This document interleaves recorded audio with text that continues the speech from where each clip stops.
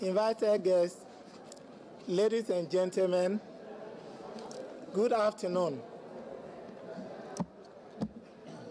I am Joseph Tay from the University of Ghana, and I am happy to be invited here to moderate this session, which is very important to us.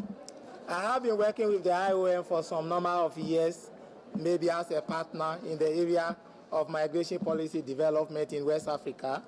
I've also been part of the team that has been involved in training and capacity building in the West African sub-region. And so I wish to thank them once again that they have invited me here to moderate this section.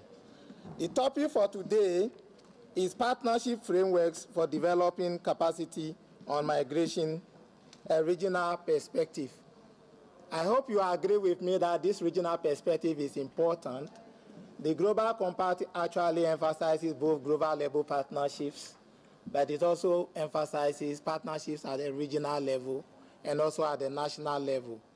The reason why the regional level one is important is the fact that most of the migrations that we are talking about are things that occur at the national level, the local level, and also the regional level.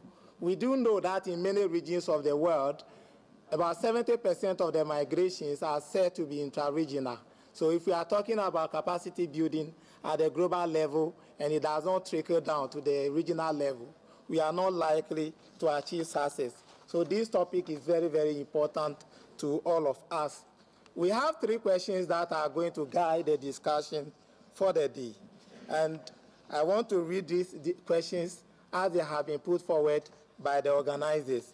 So the first question is, how can we use the existing global partnership frameworks as an inspiration to develop capacity on migration at the regional level? So here we are talking about drawing on the frameworks that are developed at the global level to work at the regional level. So the global level partnership agreements have to help us to domesticate other levels, other development of capacity at the regional level, and that is very important. The second one is, what role do regional bodies and mechanisms have in empowering member states and other relevant actors on migration? And the final one is, that has a premise that states that non-state actors have a crucial role in developing capacity in the field of migration. What kind of good practices can we observe in the creating of partnership between these actors and UN agencies, states, and other stakeholders? What are the biggest existing challenges to the involvement of non-state actors? With me to do this discussion are five important personalities who are knowledgeable in the field, and I'll give each of them about 7 minutes to make their presentations. After this, we will invite you, because we do know that you are also very knowledgeable in the field, to share your experiences. So the first person that will be speaking to us on this topic is Mr. Thomas Bosek. And he is an ambassador, and he's also, Mr. Ambassador Thomas Bosek is a special representative on the migration and refugees of the Council of Europe.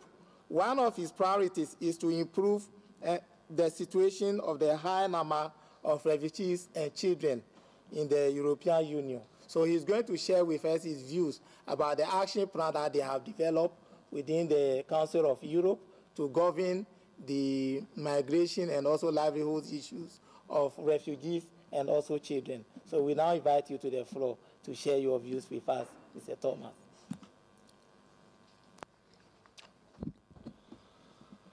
Thank you, Mr. Chairman. Ladies and gentlemen, allow me first to express my gratitude to IOM for the invitation to speak to you today on this most topical issue. Coming from the Council of Europe, an intergovernmental organization founded in the aftermath of the Second World War to uphold democracy, human rights, and rule of law,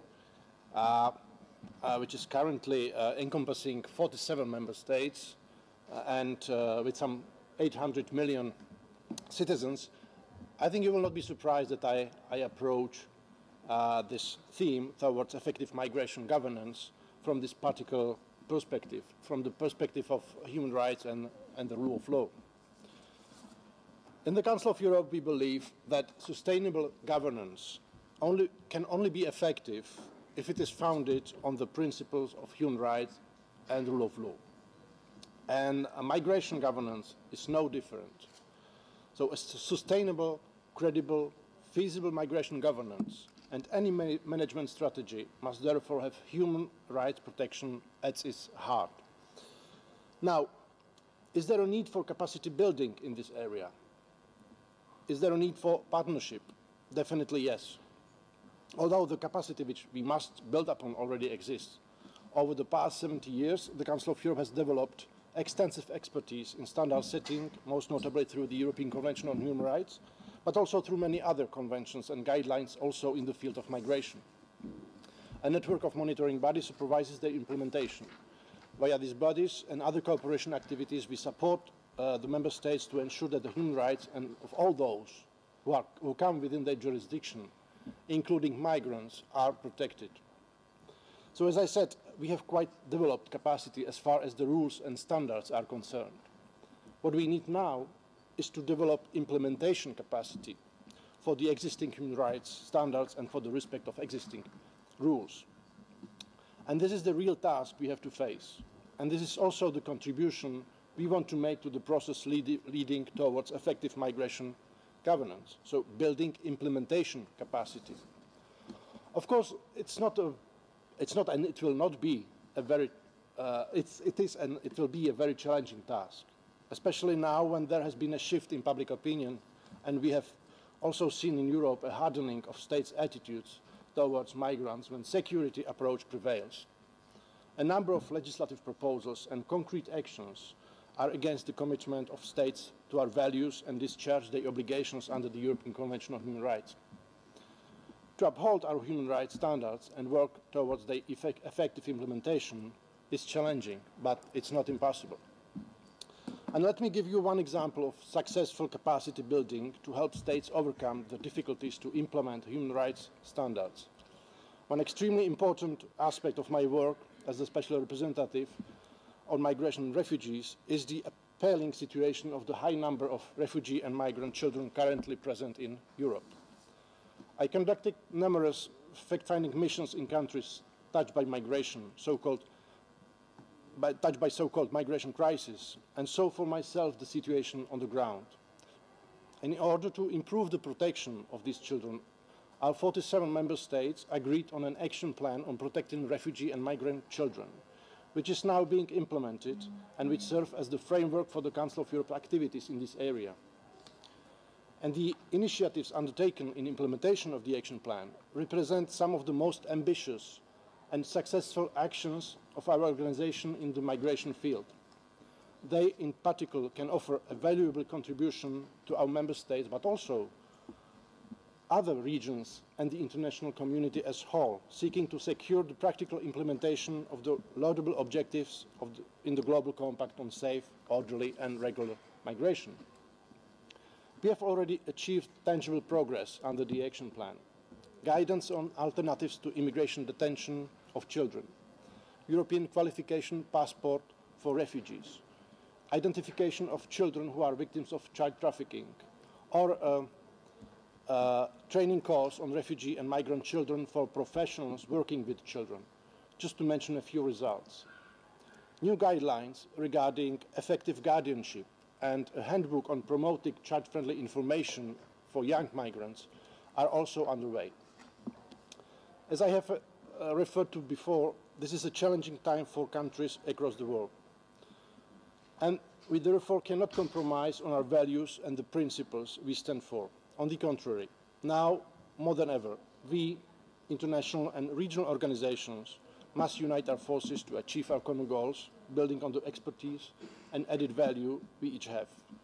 One thing connects us all, the shared principle of human rights protection, because it's not a continent-specific idea, but a universal one. The principle that human rights and the rule of law are integral parts of any migration management policy was also a guiding element in our contribution to the preparation of the Global Compact, and subsequently It will continue to be our guiding principle throughout its implementation. The Council of Europe is uniquely placed to share experience on how to progress in practice. Our system for human rights protection is one of the most developed in the world. And for many years now, we have worked on putting in place a range of standards and tools which helps to develop the capacity of our member states to meet the challenges of migration. I have already mentioned the European Convention on Human Rights, respect for which is overseen by the European Court of Human Rights. And through the Court's judgments, standards on detention for migration purposes, accommodation and minimum social rights for migrants and protection of migrant children have been elaborated. Training courses and cooperation activities have been developed to help member states implement these standards. A number of other conventions, many of which are open to signature by non-European states, contribute to capacity development in the migration-related areas, such as prevention of torture, prevention of violence against women and domestic violence, protection of children against sexual exploitation and sexual abuse, and trafficking in human beings. Monitoring bodies conduct regular visits to identify areas where more support is needed, and the Council of Europe engages in follow-up work to enhance the capacity of states to address areas of challenge. Being a pan-European organization, our legal space stretches from Vladivostok to Lisbon, from Reykjavik to Nicosia, but even further. We are also providing a framework for effective partnership. Via its neighborhood policy, the Council of Europe is cooperating with countries of North Africa, the Middle East, and Central Asia with a view to establishing a common legal area based on the Council of Europe's values and instruments.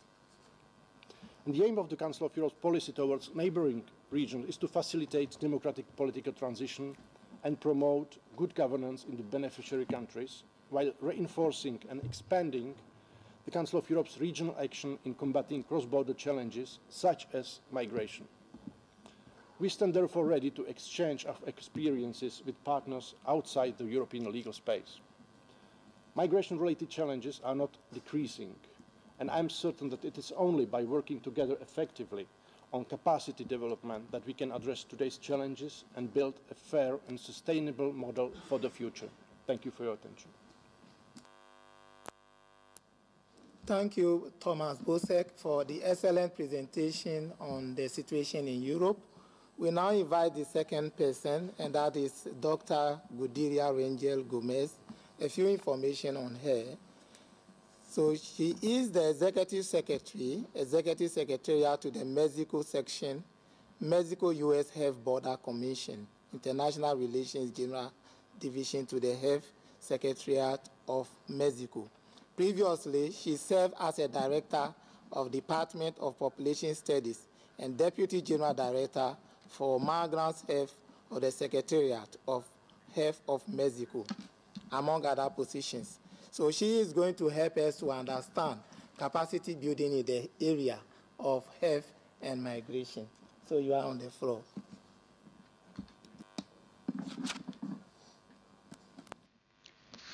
Muchas gracias.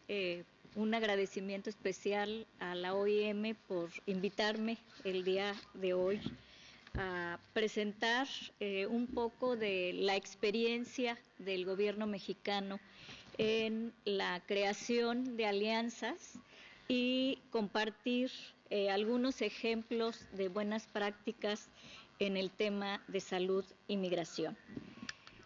Voy a empezar con una estrategia que le llamamos ventanillas de salud. Esta estrategia es una colaboración entre dos secretarías de Estado del gobierno mexicano, la Secretaría de Relaciones Exteriores y la Secretaría de Salud de México, en el que a través de toda su red consular de México en Estados Unidos operan 50 ventanillas de salud. ¿Qué son las ventanillas de salud? Las ventanillas de salud es una iniciativa que tiene el objetivo de mejorar el acceso a servicios básicos y preventivos de salud, aumentar la cobertura de los seguros públicos y establecer un hogar médico a través de información, educación, asesoría y referencia a servicios de salud para atención más especializada. ¿Cómo operan estas ventanillas de salud? Pues operan a través de 50 agencias de Estados Unidos, quienes trabajan coordinadamente con el gobierno mexicano para brindar estos servicios preventivos a la población migrante, no solamente mexicana, a población latina viviendo en Estados Unidos, porque también atendemos y se brindan estos servicios a otros países.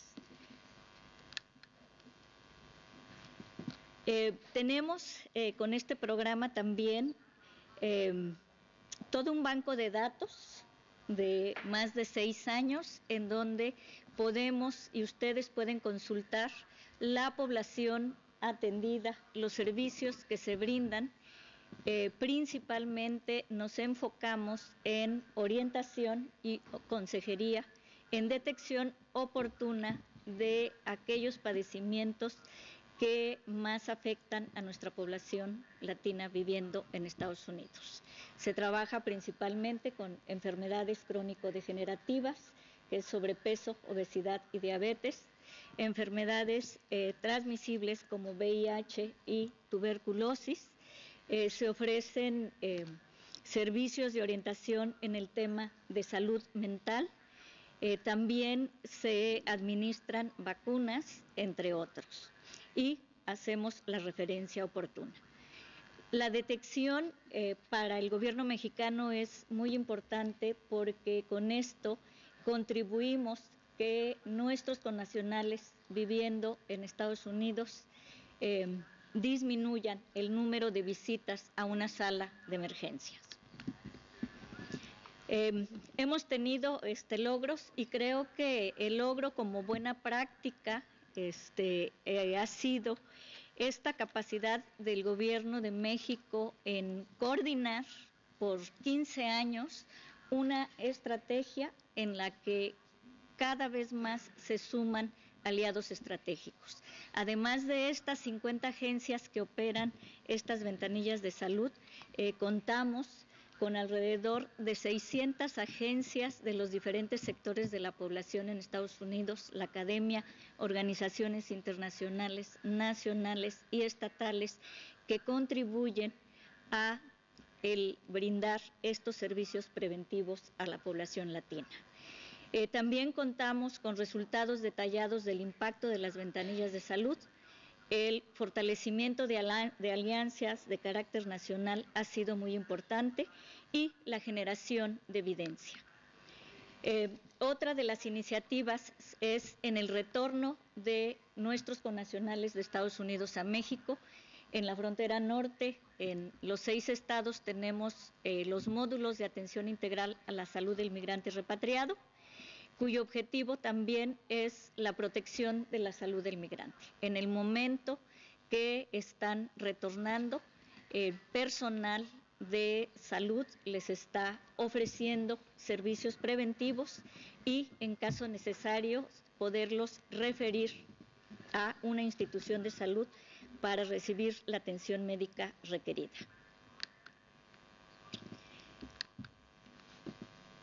En el tema de nuestros migrantes repatriados es importante, así como en ventanillas de salud, el poderles brindar asesoría y atención psicológica en situación de crisis en el momento que están siendo repatriados. El tema de salud mental para nosotros es muy importante. Tenemos también como una iniciativa, fue la Declaración Conjunta de Mesoamérica sobre Salud y Migración. Esta declaración se firmó el 25 de abril del 2017 y de ahí se desprende algunos acuerdos, como el intercambiar buenas prácticas entre los países de Mesoamérica, identificar áreas de oportunidad para mejorar la salud de las personas migrantes y establecer mecanismos de cooperación multilateral. Otra de las iniciativas y que ha sido coordinada desde su inicio hace 3 años aproximadamente es la Iniciativa Conjunta de Salud y Migración. Y en esta iniciativa conjunta nosotros le llamamos que es un mecanismo de coordinación técnica regional con 3 grandes objetivos. Una, que provea información estratégica, la conformación de alianzas y la promoción de políticas inclusivas. En esta iniciativa está conformada y se integró para trabajar los países de Centroamérica y México, y cuenta con un comité directivo de los diferentes sectores de la población. Participa el gobierno de los gobiernos de los diferentes países, participa la academia, el sector privado y las organizaciones de la sociedad civil.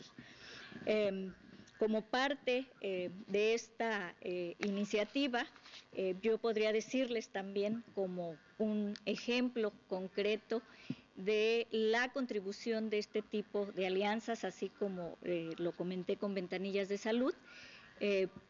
Trabajamos en una propuesta de inclusión explícita del tema de salud para el Pacto Mundial de Migración y se las hicimos llegar a los países para que ellos pudieran decidir si consideraban proponerla para su inclusión. Otro ejemplo es la conferencia regional sobre migración, que no me voy a detener porque ya se habló este día por la mañana de ello, pero en donde a través de la conferencia regional de migración, como resultados, pues tenemos el intercambio de información, la capacitación, entre otros. Para no detenerme mucho, yo quisiera resumir la presentación, terminando pues diciéndoles que para tener un mayor impacto en el acceso a servicios de salud de la población migrante, es importante impulsar el fomento de capacidades en materia de salud y migración, principalmente en el caso específico de la salud, a los prestadores de servicios de salud. Que este fortalecimiento de capacidades incluya la sensibilización de estos prestadores para proveer los servicios que nuestra población migrante requiere. Crear y fortalecer alianzas. Yo, en la experiencia que tengo desde la academia y ahora como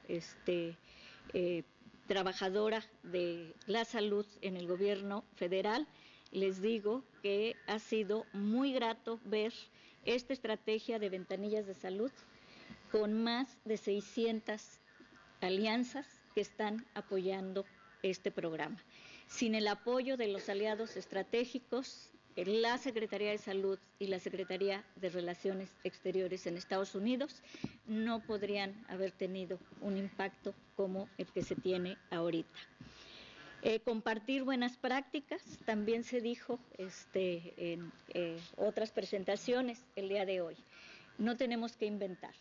Creo que las buenas prácticas en intercambio de información, en proveer servicios, en la creación de alianzas y el fomento de las capacidades pueden replicarse, adecuarse a las necesidades de cada país o de cada región. La recopilación y análisis de la información es necesaria y creo que también eso podemos compartirlo. En este sentido, pues yo terminaría diciéndoles que es muy importante que en los foros de migración se incluya el tema de la salud de nuestra población migrante, ya que sin salud nadie de nosotros somos funcionales. Y tener siempre presente que la salud es un derecho y nuestra población migrante, por lo tanto, debe tener el acceso a la salud. Muchísimas gracias. So thank you, Gudiria, for that wonderful presentation on capacity building in the area of health. Her presentation actually highlighted the need for partnership if we want to extend health services to migrants. So now we move on to the third presentation, and that is from Ms. Dugatio Dotu. And he is going to give us an African perspective for the capacity building issues. So by way of introduction, he is the Foreign Service Officer in the Directorate of Multilateral Cooperation of the Ministry of Foreign Affairs of Tanzania. He works with the international development partners in resource mobilization and facilitation of international trade and investment. Prior to taking up this role, he worked in other 2 directorates within the ministry and various positions in the private sector. So he will give us an African perspective of the capacity building in the area of migration governance. You are on the floor. Thank you, moderator. I wish to express my appreciation to the International Organization for Migration for giving me an opportunity to take part in this discussion. It is indeed a privilege that I take with esteem to have been part of this process towards the adoption of the Global Compact for Migration. Also, let me congratulate and add on my voice to the previous speakers since morning, to the well-deserved election of Mr. Vitorino to the seat of Director General to the IOM. While congratulating him, we also hit on the expectation that he will continue to adapt to the realities of our time and be flexible in responding to the possible future migration challenges.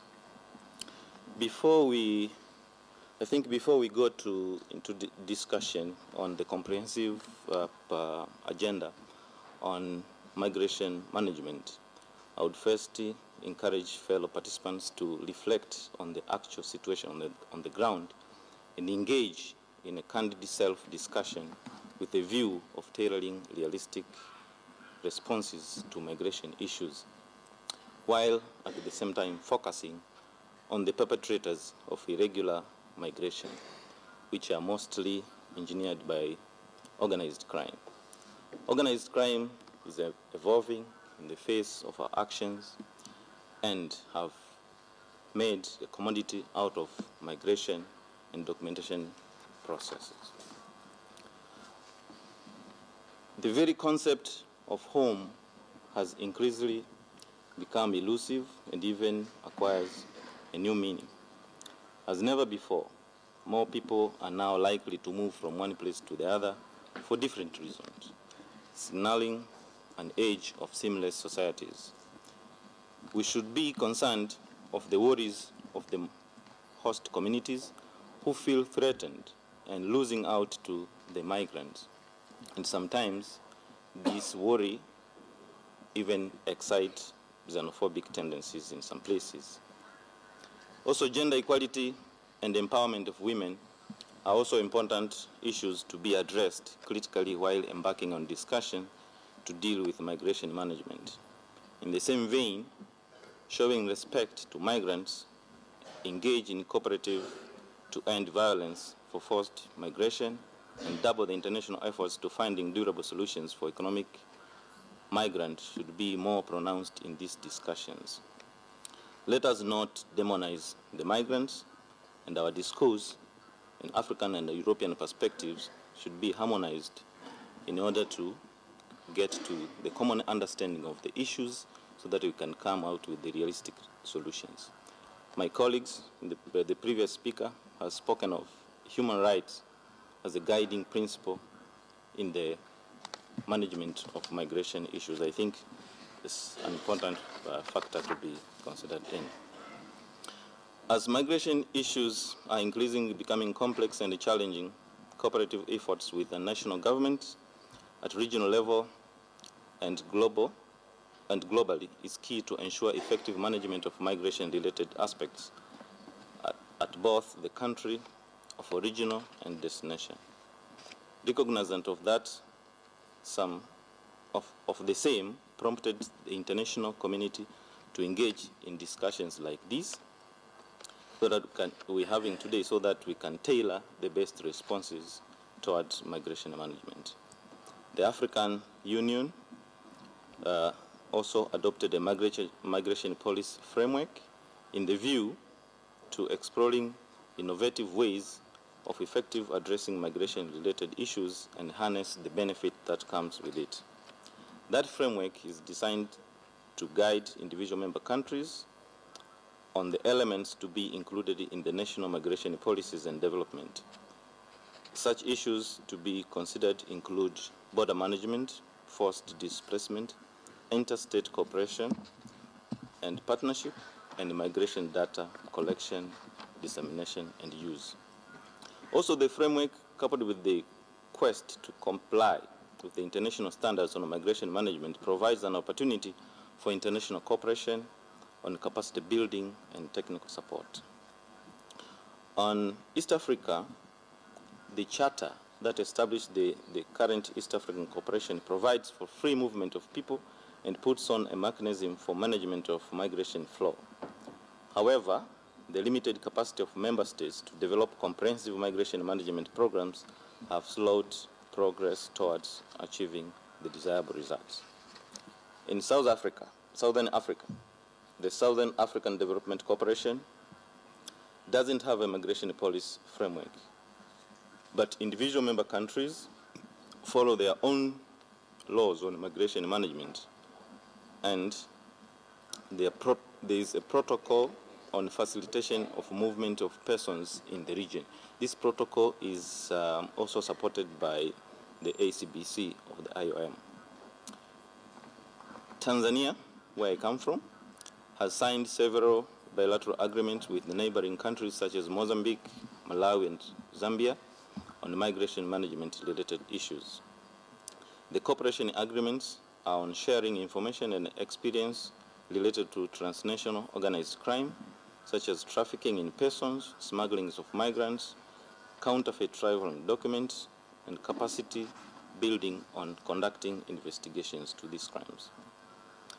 The non-state actors like IOM and UNHCR have also played a significant role in training government officials to assist the national authorities effectively manage migration and its related impact in communities.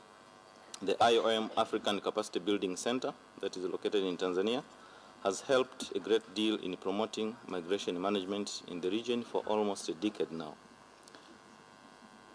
The center facilitates a diverse range of migration management training programs and encourages capacity on national authorities on integrated border management, security, as well as migration administration.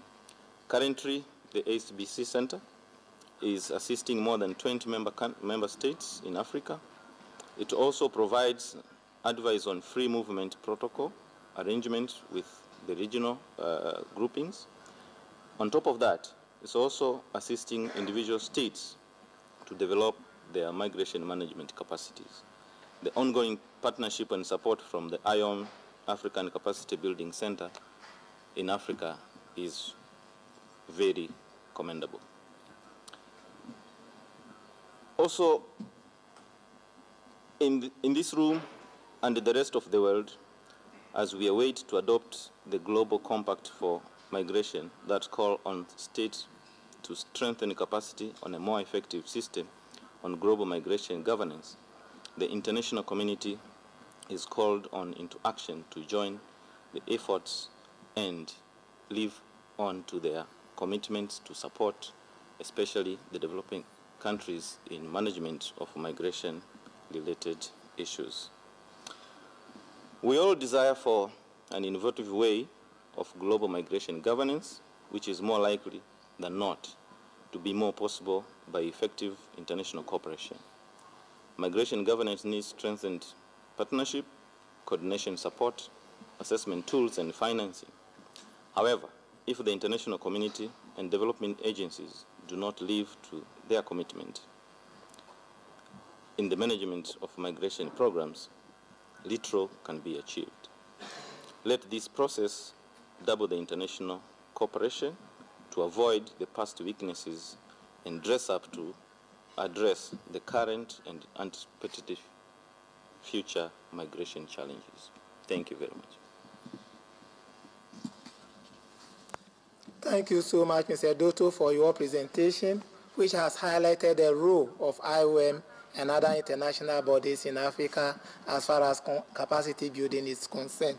We now move on to the next presenter, and that is Mr. Driss Ukemini, who is a member of the Arab Parliament for the House of Representatives of Morocco and a member of the Commission for the Production Sectors. He is also a member of the Parliamentary Network on the World Bank and the International Monetary Fund, and serves as a professor at the University of Mohammed Rabat in Morocco. He will contribute the Arab Parliament's vision on the topic of capacity development and governance on migration. You are on the floor. Merci, Monsieur le modérateur. Mes remerciements vont également à l'OIM pour avoir invité le Parlement arabe à ce dialogue international sur la migration. Excellences, Mesdames et Messieurs, tout d'abord, permettez-moi de vous transmettre les salutations du président du Parlement arabe et par là même son souhait pour que le dialogue ici entamé aboutisse à des résultats satisfaisants.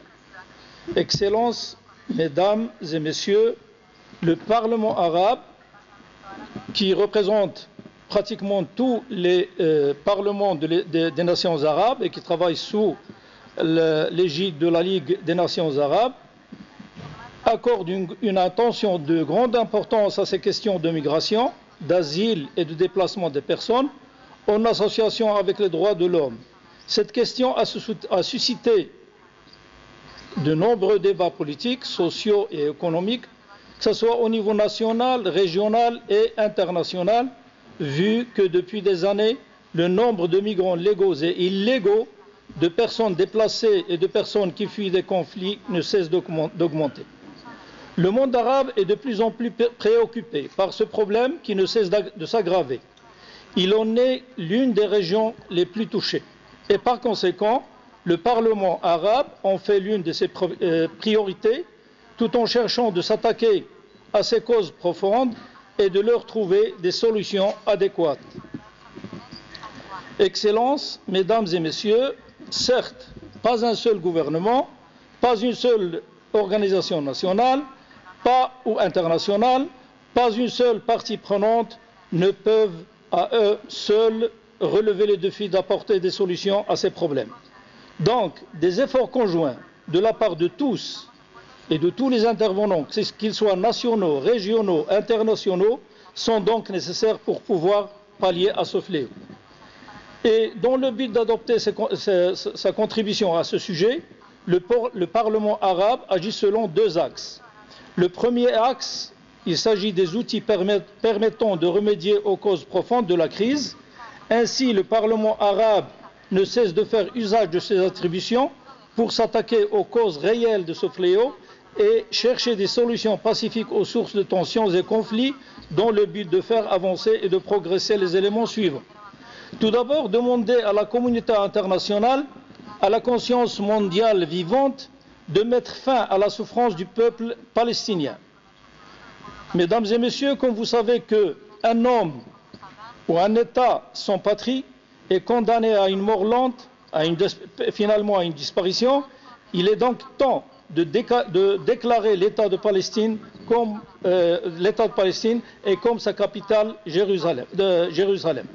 À ce propos, le Parlement arabe réaffirme encore son rejet à la décision de l'administration américaine d'avoir reconnu Jérusalem comme capitale à la puissance occupante Israël et le transfert de son ambassade. Nous soulignons aussi la nécessité de préserver la continuité de la mission de l'UNRWA et le lien permanent entre la fin de ces travaux et la résolution 194. Deuxièmement, le deuxième point sur lequel le Parlement arabe travaille, c'est de soutenir toutes les initiatives politiques visant à régler la situation et à mettre fin au conflit dans la région du monde arabe. Le troisième point, c'est d'accélérer l'achèvement de l'examen, premièrement de la Convention arabe contre le terrorisme et, secondo, la Convention arabe contre le blanchiment de capitaux et le financement du terrorisme. Le quatrième point dans cet axe-là, c'est de continuer à soutenir la résolution de la crise syrienne au moyen d'un processus politique global qui répond aux aspirations du peuple syrien quant au choix du gouvernement et réaffirmer l'unité, l'arabisme, l'indépendance, l'intégrité territoriale et le caractère non sectaire de la Syrie et assurer la continuité et la préservation des institutions gouvernementales, protéger les droits de tous les Syriens sans distinction aucune. Cinquièmement, apporter appui et assistance aux efforts déployés par la République de l'Irak afin de permettre aux personnes déplacées de retourner chez elles et de promouvoir l'unité nationale. Sixièmement, apporter appui et assistance à la poursuite des efforts des Nations Unies et des pays arabes en vue d'un règlement politique basé sur les trois références, l'initiative du CCG et son mécanisme exécutif, les résultats de la conférence et le dialogue national global et les solutions du Conseil de sécurité, en particulier la résolution 2216, et à éviter toute action qui menace les pays voisins. Septièmement, soutenir les efforts arabes et internationaux visant à aider le gouvernement somalien dans ses projets de développement urgents. Dans le deuxième axe, le Parlement arabe travaille sur les outils permettant de traiter les conséquences et les effets de la migration et du déplacement. Cet axe concerne les conséquences et les effets de la migration, de l'asile et du déplacement des populations du monde arabe qui fuient les zones de conflit et de tension, et à cet égard, ce qui est réalisable est le suivant. Tout d'abord, il faut accélérer nous sommes en train d'accélérer la finalisation de la révision de la Convention arabe sur la réglementation du statut de réfugié dans les États arabes, qui a été examinée par le Parlement arabe et soumise au Conseil ministériel des pays arabes. Deuxièmement, travailler ensemble avec les parlements régionaux similaires, notamment le Parlement panafricain, le Parlement européen, l'Assemblée parlementaire asiatique, le Parlement de l'Amérique latine, l'Assemblée parlementaire de l'Union pour la Méditerranée, le Parlement euro-méditerranéen, les parlements des pays arabes, les parlements des pays amis, et afin d'inciter tous les gouvernements respectifs de leur pays à faire face au problème des réfugiés et de s'acquitter de leurs obligations envers les réfugiés, protéger leurs droits conformément aux cadres juridiques internationaux et régionaux et d'empêcher leur exploitation économique ou politique. Troisièmement, réaffirmer la responsabilité des organisations internationales, y compris l'Union interparlementaire, de promouvoir le respect des droits des réfugiés, de maintenir et protéger leur statut juridique conformément au droit international humanitaire et au droit international des réfugiés. Quatrièmement, collaborer avec les organisations humanitaires arabes et internationales afin d'assurer aux réfugiés et aux personnes déplacées leurs droits, y compris la protection des enfants, la protection de la femme et la protection des malades et des personnes âgées. Cinquièmement, œuvrer pour garantir l'acheminement des secours dans le cas des urgences, en fournissant une variété de produits de première nécessité, tels que la nourriture, l'abri, l'aide médicale, et surtout ne pas séparer les enfants de leur famille et veiller au regroupement familial. Sixièmement, appeler les pays arabes et les Nations Unies à apporter des solutions nécessaires aux pays hôtes qui accueillent un grand nombre de réfugiés et d'accroître l'aide financière et l'aide en nature à tous les pays qui se conforment aux dispositions des conventions internationales et des règles du droit international en accueillant les personnes déplacées et les réfugiés, et à exhorter tous les autres pays à partager le fardeau plus équitablement avec le pays d'accueil et les communautés les plus touchées. Septièmement, promouvoir des formes nouvelles et novatrices de financement pour les pays d'accueil des réfugiés, en appelant à ouvrir les possibilités de développement et exhorter le secteur privé et les hommes d'affaires arabes à orienter des investissements vers ces pays, à établir les taux d'emploi spécifiques pour les réfugiés afin de permettre à leurs compétences de les protéger, ainsi que leur communauté conformément aux règles juridiques et sans exploiter leur situation. Huitièmement, soutenir tous les efforts de secours humanitaire de toutes les organisations humanitaires internationales et appeler toutes les parties au conflit à respecter les règles de disposition de droit international humanitaire pour la protection des agents humanitaires. De même, appeler les gouvernements à permettre aux organisations et associations humanitaires travaillant sur le terrain de fournir l'assistance et toute forme d'aide humanitaire aux réfugiés et aux personnes déplacées. Neuvièmement, adopter des projets humanitaires conjoints avec les parlements nationaux et les organisations arabes en faveur des communautés affectées sur les lieux de résidence conformément au droit international. Dixièmement, promouvoir la protection juridique et le soutien des civils et les accompagner pour leur permettre d'accéder à l'aide humanitaire qui est un droit légal absolu en vertu du droit international humanitaire. Excellences, Mesdames et Messieurs, pour terminer, je voudrais exprimer notre espoir au Parlement arabe que ce dialogue international aboutira à des résultats concrets qui serviront de cadre à l'intégration des rôles dans l'ensemble de la communauté internationale. Roles in the international community, not only to carry out our negotiations in a fruitful manner and adopt charters, but also to ensure their success and their implementation and follow-up. We truly hope that this assembly will be successful in the interest of humanity as a whole. I have now finished. Thank you, moderator. Thank you so much for that presentation. We now take our last presentation, which will come from Ms. Linda Ristango, and she is a manager of external affairs at the International Air Transport Association. In her current capacity, she advocates for good policy and constructive engagement towards possible or proposed measures that may affect AirTel's member airlines. So she will present on the role of the private airline companies in partnering in the development of capacity that will help to control what we have been calling trafficking or smuggling. So we now give her the floor.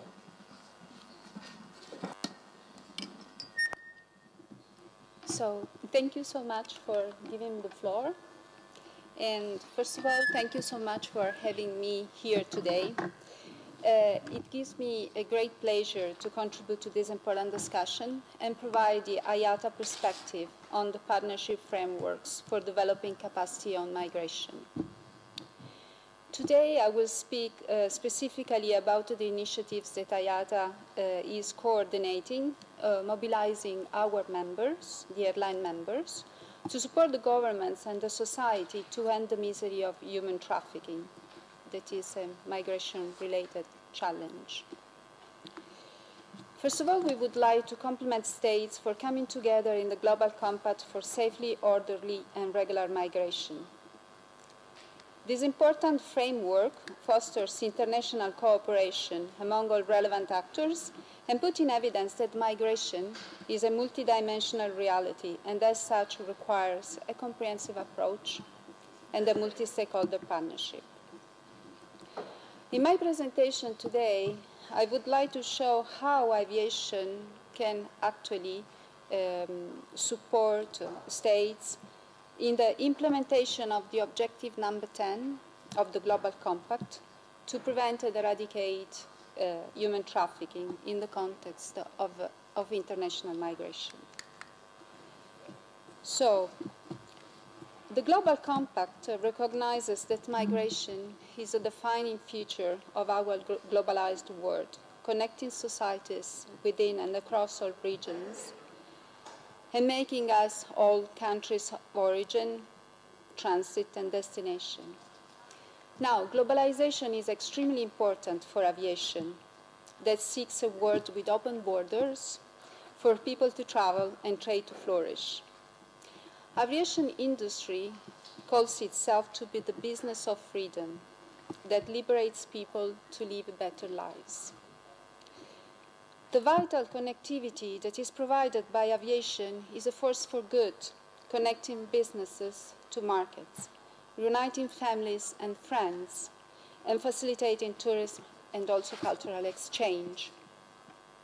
The fact is that the global air transport system can also be misused by criminals to facilitate the trafficking of men, women, and children. We say that beneath the surface of easy access and global connectivity, there is evidence that traffickers are using aircraft to convey victims. And we had few testimony especially from crew, from the members of the crew. Human trafficking is not only highly profitable and not easy to discover, but recent research, evidence that it actually serves as a cash generator to finance acts of unlawful interference towards civil aviation. Now, in the efforts to identify victims and support governments and law enforcement authorities actually and different governments around the world are increasingly looking for customer-facing staff through the transport sector, including airlines, to be trained in human trafficking awareness and reporting. Once trained, staff maybe has to be an additional set of eyes and ears to help in the prevention of human trafficking, especially in identifying the victims. Now, our position is that while the provision of training on identifying human trafficking indicators is critically important, on its own is not enough. There is else that needs to be done behind. That's why we have launched a multi-layered approach that I'm going to explain you in the following slides. That is summarized here, but I'm going to through one by one. First of all, we issued a political commitment with the IATA AGM resolution in June 2018, this year. This resolution, approved unanimously by more than 290 airlines, denounces human trafficking and commits the airline industry to join forces in the fight and support state authorities. This includes urging airlines to implement a policy on human trafficking and also to train relevant staff in awareness and reporting to the state authorities and to the law enforcement agencies.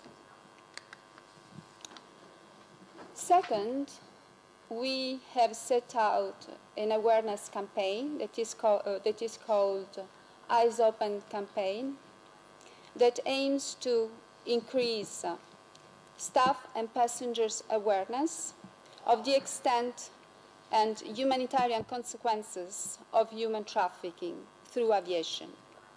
This includes an animated film, infographics, leaflets, and other resources that can be easily found in the IATA website, are available for everyone. Third, we also issued policy guidance and training material for our members. We need airlines to understand what to do in terms of developing policies. Human trafficking is a crime, and also to developing internal procedures. We don't need only to report to enforcement agencies, we need also to build track within the airlines. We also are providing airlines with practical tools, such as virtual training modules. Also, the first module is available on our website and is easily downloaded, can be easily downloaded. This training illustrates common indicators of trafficking that aviation employees may encounter and how to immediately report suspected trafficking cases to law enforcement. So we tell our airlines how they can report those suspected indicators of suspected victims. Fourth, of course, our airlines need to understand with law enforcement in each country where reports of suspected trafficking incidents can be made, especially when those are in flight. That's why we reached out to governments and international organizations such as IOM, the UNODC, the UNOHCHR, the ICAO, the Bali Process, and many others. There is also an advocacy element to the IATA work.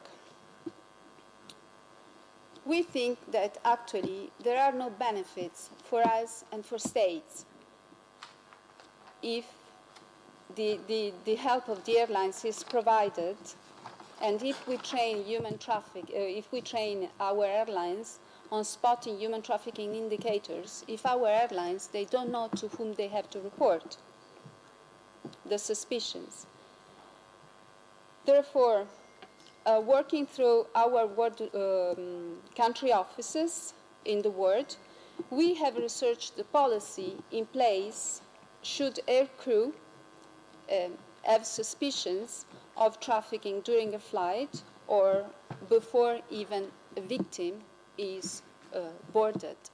Because we think that actually when a victim is on board, it's already too late. So human trafficking indicators should even be spotted before the victim goes on board.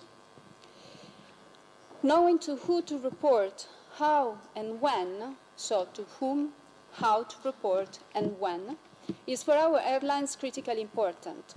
Sometimes aviation is really the last leg before a victim disappears forever. In our efforts, as you see in these slides, we have engaged with more than 90 governments in the world. Only few states, 2 states actually, have reported to having legislation framework and reporting protocol in place specific for airlines. In this scenario, you may understand that without proper legislation framework, reporting suspected victims would only be for us a tick box exercise. And we don't want to have a tick box exercise.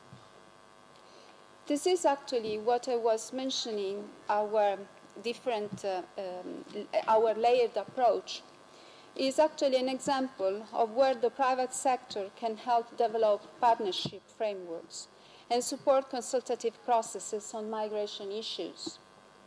In this case, the aviation industry holds significant convening power.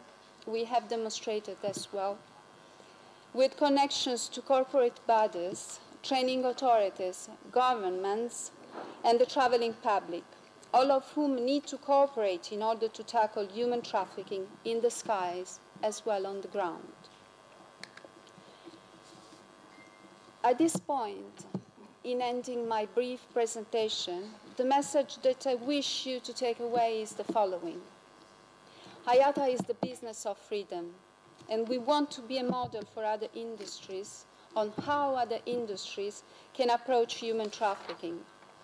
We want to work with governments, other international organizations, regulators, and law enforcement to deliver results in the spirit of increased cooperation, coordination, and exchange. Our initiative wants to be a tool which we are putting in the hands, first, of our members, then of the authorities and our partners. But we also recognize that there is only so much that the aviation industry can do to help prevent trafficking. The vigilance and professionalism of airlines and aviation staff can save more people from becoming victims of this horrendous crime. For this to happen, we think that there is a need for a comprehensive approach linking policy to processes in the spirit of collaboration with those international actors that can make the compact a reality. And this ends my presentation. Thank you so much.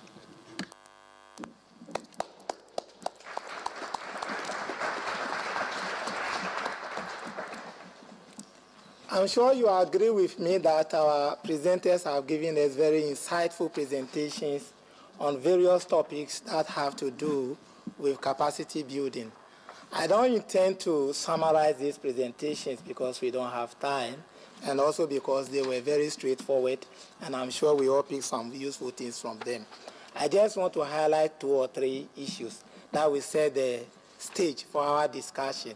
First of all, you agree with me that they talk about the importance of regional level partnerships.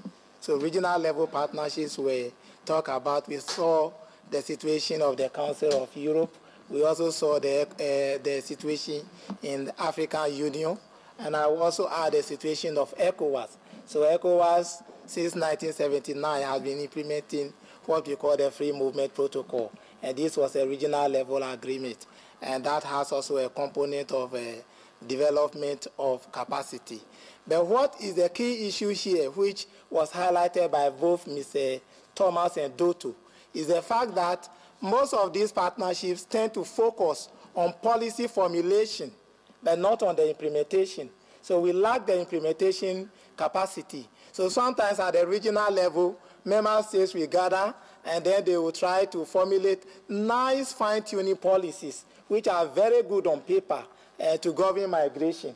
But when it comes to the implementation of these policies, then you have less commitment, and also you have less capacity. So I think that is something that we should be taking off as we ask our questions. How can we enhance capacity development in the area of policy implementation?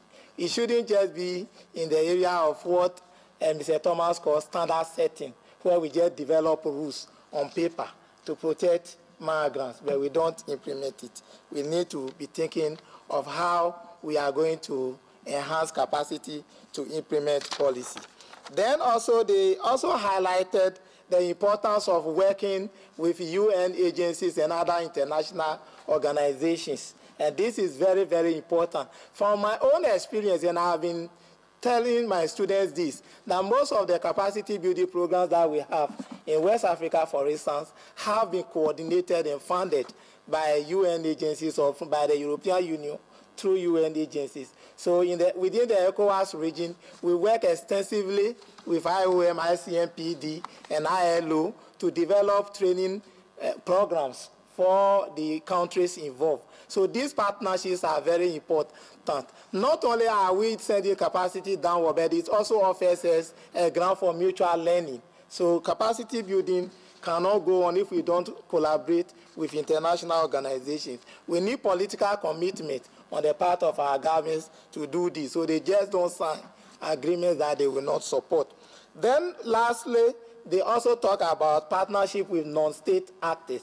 And this is very, very important. So we heard them talk about how they work with non-state actors to extend health services to vulnerable migrants, also working with even actors in the transportation industry or the airline industry, and that is very, very important. In most regions of the world, the problem is that state agencies hardly work with non-state actors. So civil society groups have a lot to give, but then sometimes in some areas, we have the government state institutions hijacking all the processes of policy implementation, especially when some little money is involved. Non-state actors have complained bitterly, and I get to know this because I work with both government and non-state actors.